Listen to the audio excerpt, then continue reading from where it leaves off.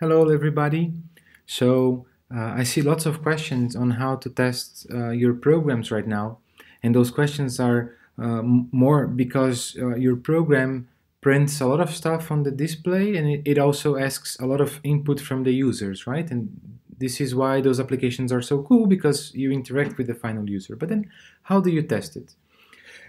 Just to get started and to help you, I'm going to provide you with some functions that will help you to test your program. So follow my example here. I just have a very simple function in here, my example function. It prints hi, and then it asks the user about his or her name, then the favorite animal, and then it just prints a final message. If I run this program, hi, tell me your name. So my name is Mauricio. My favorite animal is cats. So this is what my program does, right? Your program is a bit more complicated than that because you have ifs and loops and etc. But the idea will be the same. So how do we write a test for this program that prints? And by printing, the challenge of printing is that I need to assert, what was printed on the screen. And how can I also test something that asks for keyboard input, right? So the person has to write something. So we're going to test it like this. Take a look at my test one here.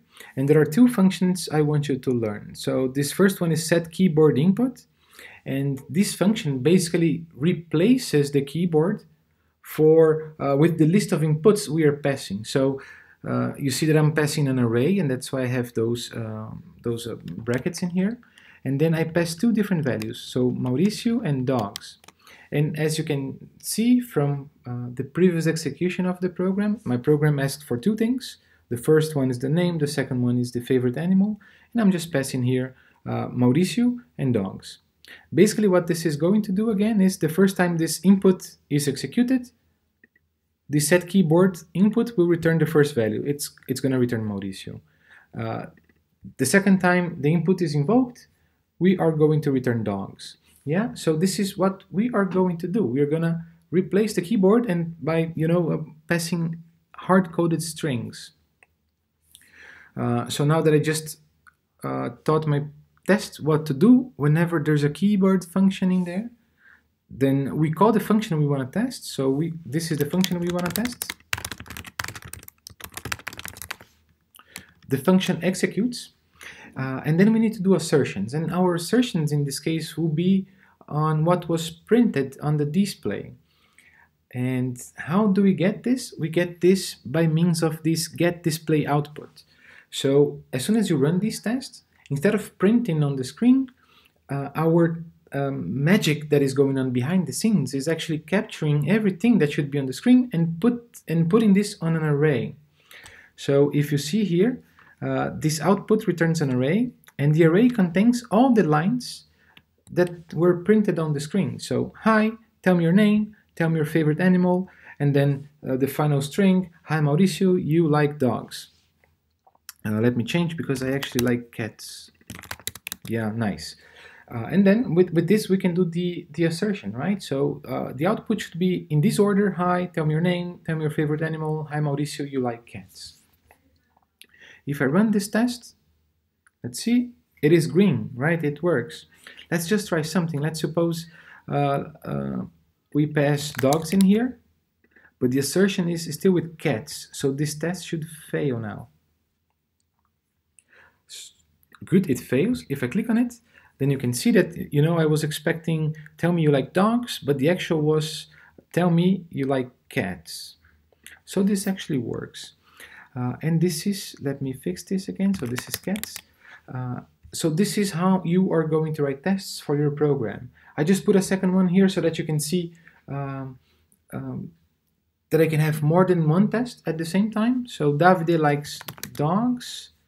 So then the final array should be hi, tell me your name, tell me your favorite animal. Because I passed Davide, so it's going to be hi Davide, you like dogs. And then I can run both of them pass. Yeah.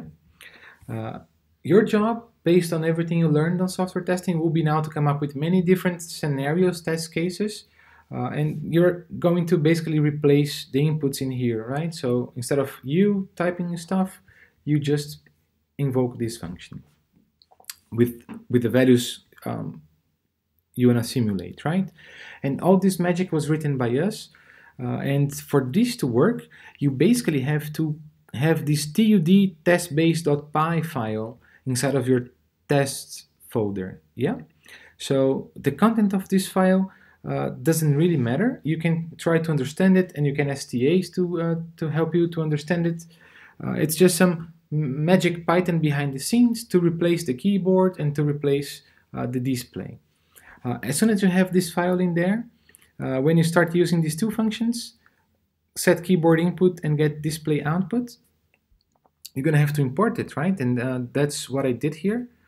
And you can use PyCharm for that, right? So if you just write the function in there and then you press Alt Enter, PyCharm will suggest you to import it, and usually the first option works, right? So I imported the set keyboard output input. It wrote this line over here.